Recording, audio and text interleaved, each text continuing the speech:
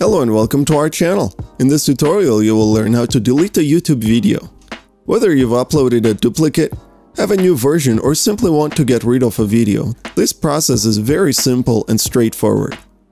Head to YouTube and click on your name, then click YouTube Studio. Click Content and hover over your video that you want to delete.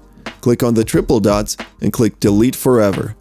Check the checkbox and then click Delete Forever again. Do keep in mind, however, that any videos that you choose to delete will be gone forever, along with the metrics data and comments. There's no way to recover any of this data once you confirm deletion.